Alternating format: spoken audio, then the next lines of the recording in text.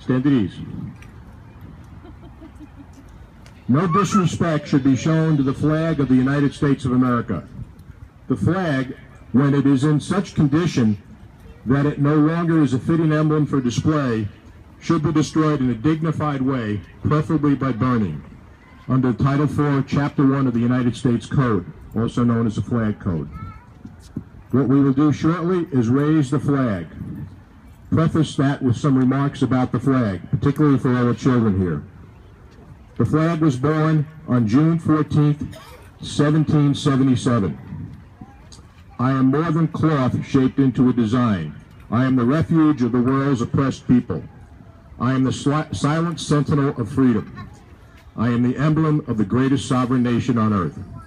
I am the inspiration for which American patriots gave their lives and fortunes. I have led your sons in battle from Valley Forge to the blistering desert of the Arabian Peninsula.